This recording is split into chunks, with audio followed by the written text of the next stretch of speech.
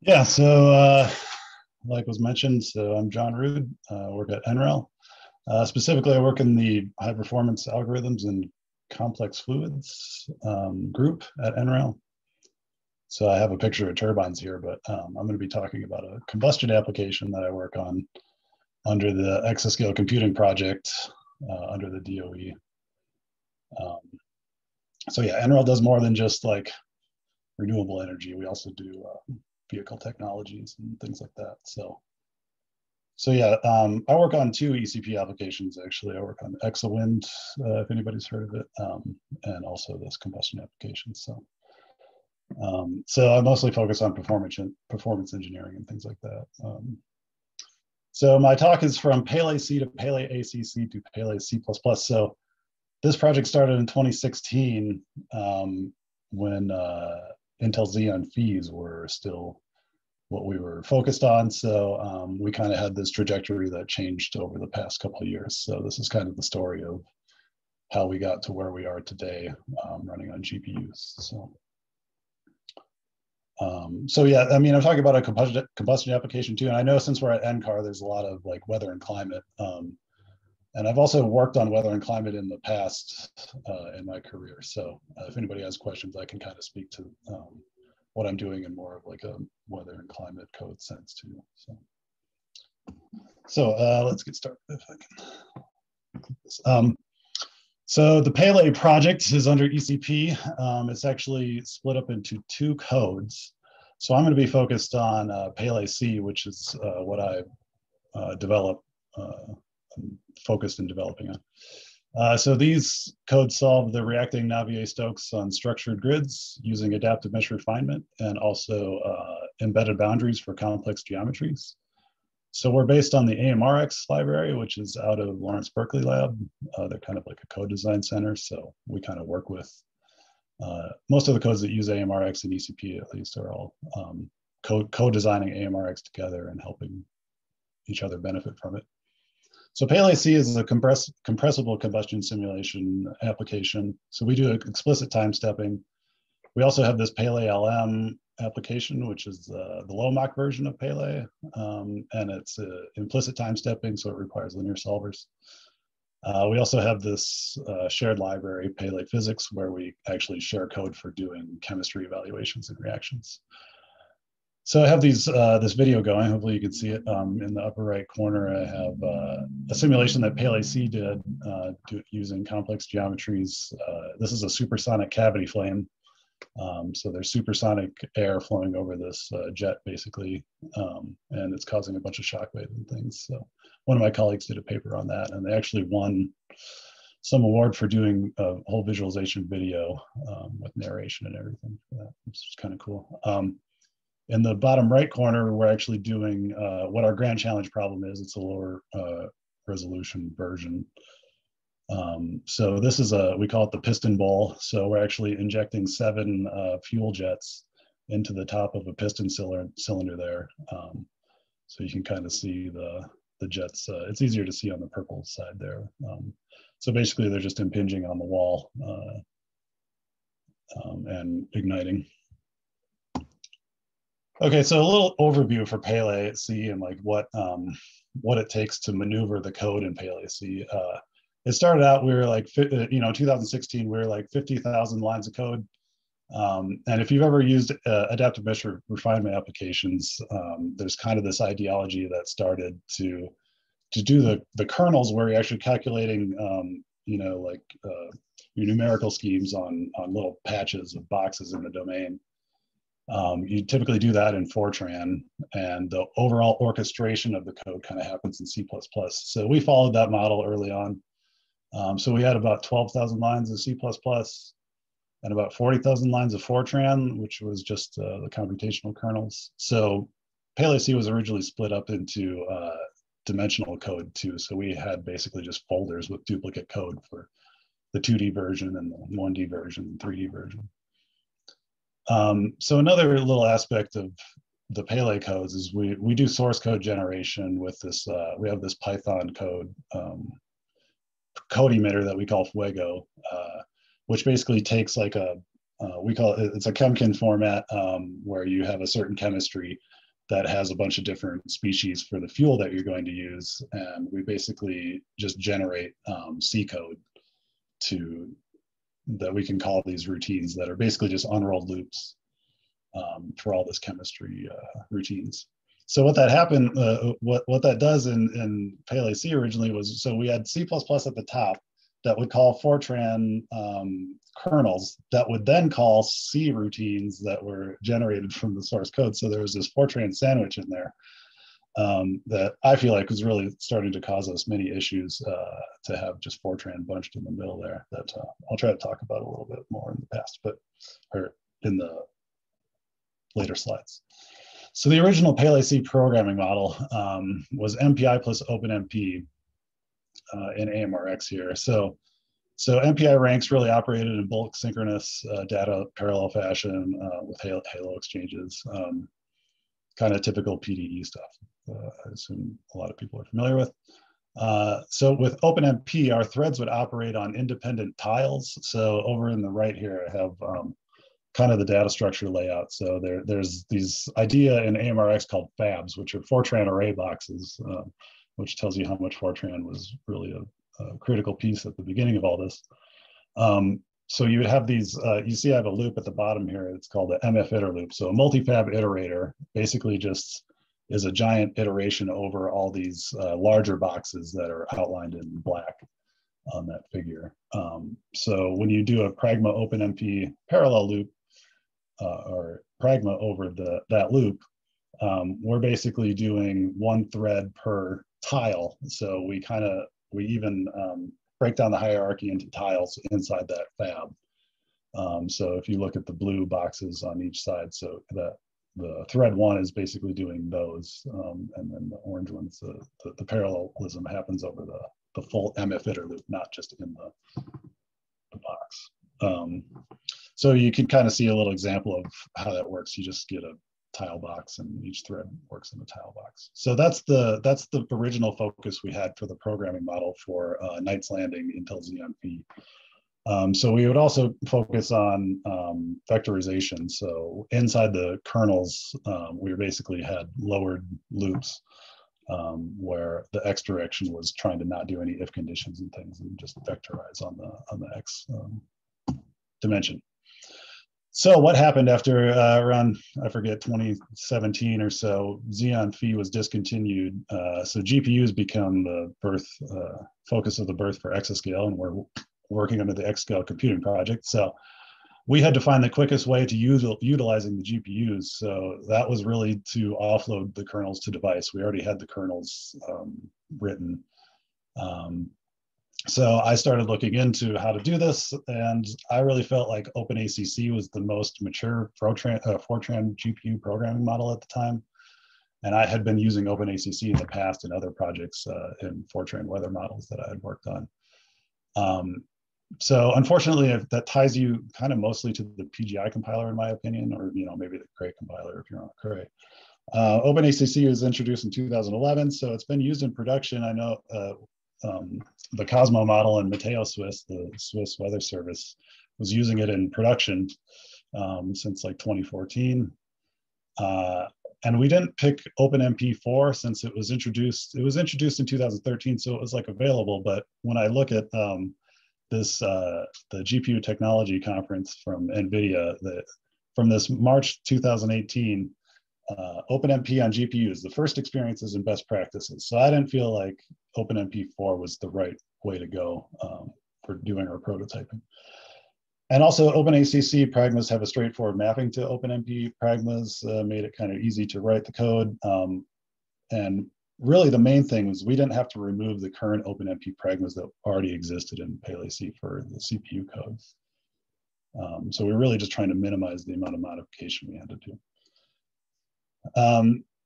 So as we move along here, I have this call graph that I created in VTune that kind of colors everything based on the amount of time spent in the routine. So to see like how much work this was going to take our staff, we can see that there's this one main routine called do mul advance, which is taking like 90% of the time.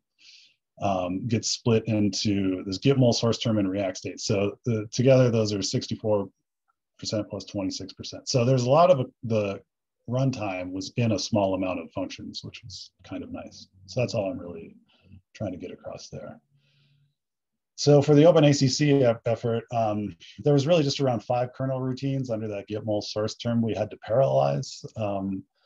It was really a lot more routines under that Fuego-like generated code that we just had to label at OpenACC as sequential device routines. So unfortunately, we had to write a Fortran version of the code generator for those routines. That took me about a week to do that just myself. And also this React state call, which takes a lot of time, is really an implicit ODE solver called devode with a ton of if conditions in it. So we decided to implement a simpler explicit solver for these ODE solves that happen per cell in our code for the GPU, because the devode wasn't going to work very well. The GPU is just clear.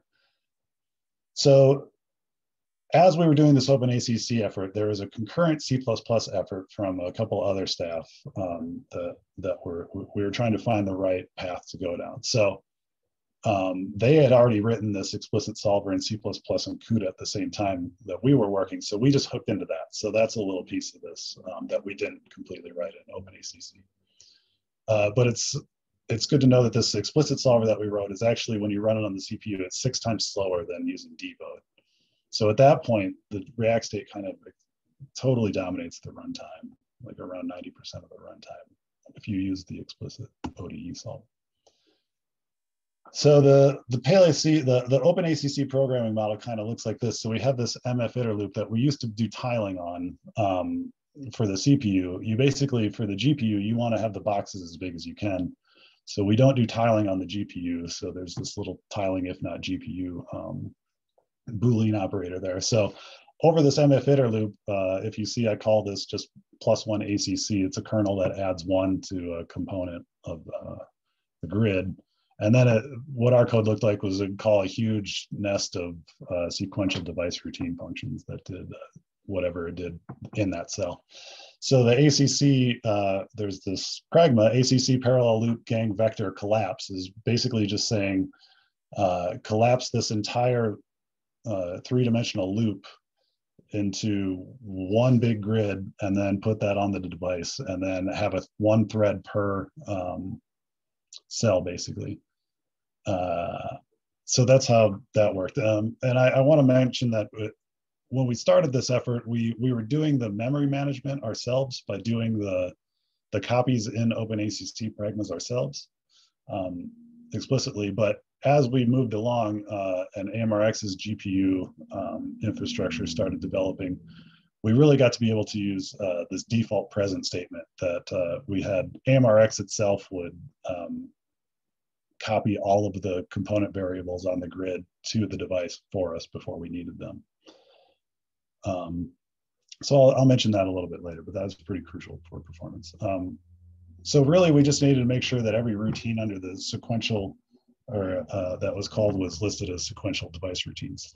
Another thing that we did was run with the multi-process server, which is called MPS. So on Summit was our machine that we're focusing on. So on Summit, I would run 7 ranks per GPU to obtain like asynchronous kernel behavior, so that our boxes were arbitrary size. So ultimately, if you're on the GPU, you kind of want to have the largest fab you can fit onto a GPU at a time and let the GPU do as much parallelism as it can. So we don't really have that with a bunch of small boxes. So we're trying to add asynchronous behavior. So one way to do that is to use the multi-process server. So you can basically share ranks into a single, so multiple ranks can use a single GPU together. So I'm going to show some results here. So I'm just going to show the little test case that I run. There's no embedded boundaries in here. So this is just no complex geometry. We're just doing a premixed flame case. So it's just a thin wavy flame in the middle of the domain. And if you see on the right side, I have two levels of AMR that occurs there. So our initial results, were kind of promising in the sense that we were just at least getting what we thought was speed up. So our initial OpenACC port started out over 3 times faster than Core KNL when we were running on Summit. So that was at least, it wasn't slower. So we were happy about that. And as soon as we plugged in that CUDA React state call, it got to be 8x faster. And I think this was just even without the explicit memory management at that point. So this effort really took around 2 of us, like I would say 5 weeks of development time, but we did find one major bug. It reported to PGI in their OpenACC implementation. So that was a pretty frustrating aspect of this, that we had to wait for that for a while. So alongside this, I mentioned that there was a C++ effort going on, which is what the crux of this talk is about. So this is really the MPI plus CUDA model for GPUs, and like the OpenACC effort, it's really 1 thread per cell is kind of the idea here. So focus on maximum parallelism in a kernel. So we're basically doing like what I would call hoisted perfectly nested loops. So you just kind of consider every cell independent in the domain. So here we're doing 1 rank per GPU with CUDA streams for asynchronous behavior at this point, actually. So if you look at the AMReX diagram on the right side, you basically do a fab, and you can launch multiple streams and do 1 fab per, or you just do, I guess, rather than using MPS, you can use streams to get the same type of asynchronous behavior. And I don't really want to get too much into that, I guess. So you can actually look at the MF-iter loop down at the bottom there. So if anybody's programmed in Cocos or Raja or even grid tools, you can see that this is the C++ Lambda approach. So we're basically, they have this thing called a parallel for. So you do the MF-iter loop, call the parallel for on the box, the Fortran array box that you have, given the IJK that you're at. And then whatever you're doing in that kernel, you just take the IJK index and then do whatever you want with it. Here we're just adding 1. So that's just kind of a slight overview of the AMReX GPU C++ strategy. So as soon as 2 separate teams went down this path and we kind of converged together to see the results, we found out that the OpenACC prototype basically matched the exact performance of the C++ prototype. So here, this plot is really showing you just exclusively running on Summit. Running on Summit with Devo, the implicit solves, by the way, for ODE solves per cell on the CPU.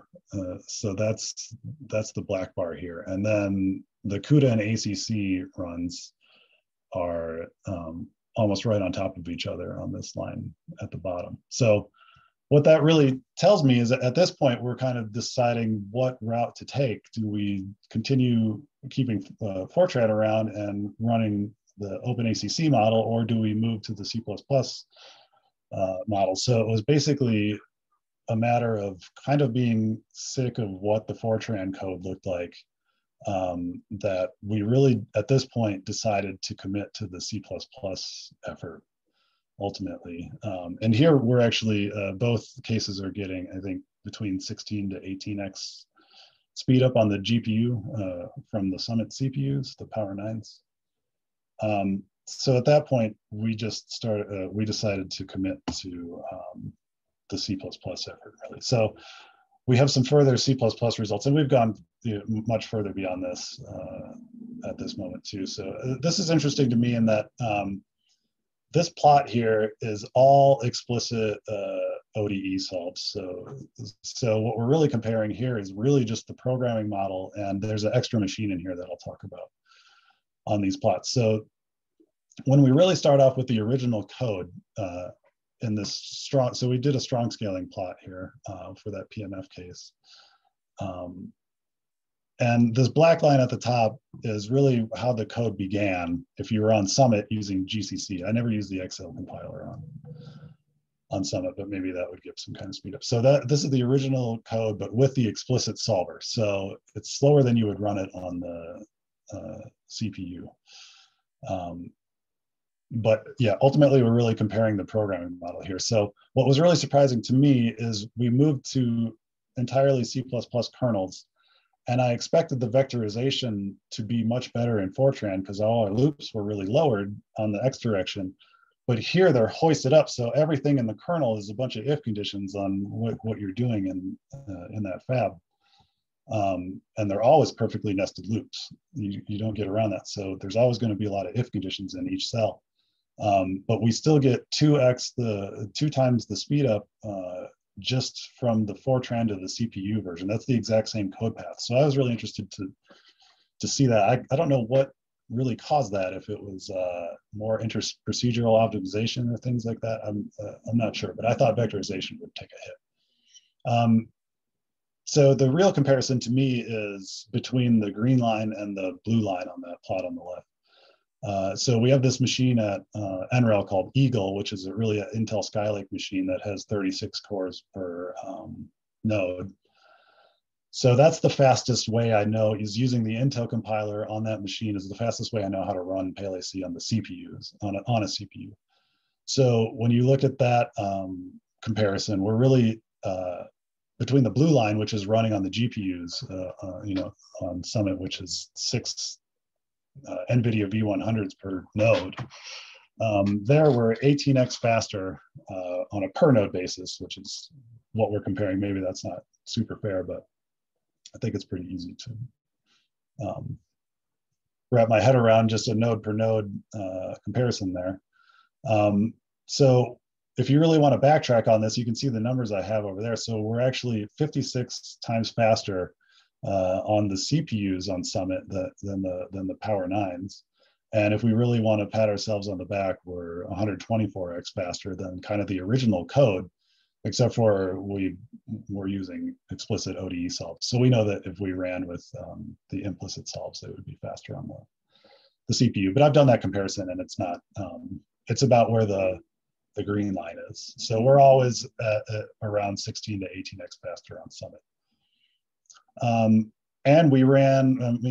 I run PeleACC on Summit on 100% of Summit in a lot of recent runs that I've done. And you can see the weak scaling we have on the right side. So I go from 1 node to 4,096 nodes, which is 90% of Summit. And we lose about 30% parallel efficiency weak scaling up from 1 node to 4,096 nodes. So at 4,096 nodes, I'm running about a 20 billion cell problem there. So the conclusions that I really had going through this story of porting PeleACC to OpenACC and then the C++ kind of Cocos Raja style, but it's in AMReX. OpenACC, it allowed us to prototype on the GPU pretty quickly. And I've seen this a lot in other talks, is that performance for OpenACC and OpenMP on the GPU, you can get similar performance to CUDA. But really, the code became displeasing, in my opinion. There was, no matter what, you still have pragmas all over the place, and then just still having the Fortran coupling in our application was too much baggage to carry around. And I've had mixed languages cause problems for readability for me, debugging, profiling, compiler optimizations. I work on a lot of new early exascale machines, and the compilers are usually, not focused on Fortran, so you're kind of waiting. They usually focus on C++ first. So really non-ubiquitous programming models that lack support, robustness, flexibility. I think that Fortran was really holding us back in this case. And now I can say PeleACC is around 20,000 lines of just C++, with increased performance, down from 50,000 lines. And we can still do multi-dimensional, we can do 2D simulations, because our we used to do explicit calls to Fortran that had the the dimension kind of embedded in it, and we got rid of that, and we got rid of a bunch of code. So I don't think the Fortran really benefited us in any way. Maybe in the past it did when it could optimize better, but I think, I mean, you can get performance out of C++. So it surprised me that it was two times faster on the CPU. I think it's easier to debug and profile. I think the kernels are easier to read, much less duplicate code. We can use every compile, you know, all the C++ compilers, all the LLVM and Cray compilers. And there's so many C++ compilers to choose from. I think we have good performance portability, and this really, you know, all in all, took us like one graduate student about 6 months, started off the C++ effort. And then I think, I can't really see. And about 2 staff, I think about 12 weeks we completely moved to C++. And now that we're in the AMReX framework, we're actually already running on early Frontier and Aurora hardware with PeleACC. So since we bought into this framework, we're kind of just waiting for the machines to show up to see what PeleACC is going to perform like on those machines. So I think that's getting close to the end of time. So that's all that I have for my talk. Thank you.